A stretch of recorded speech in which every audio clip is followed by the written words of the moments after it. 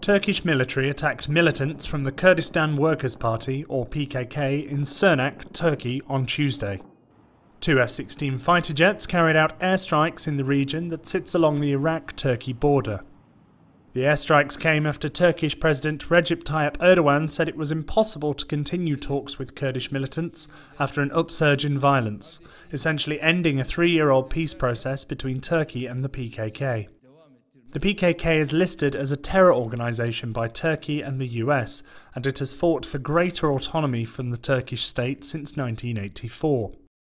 The PKK and Kurdish lawmakers in Turkey accused the government of using the strikes against Islamic State as a smokescreen for a broader attack on Kurdish groups, a charge the government denies.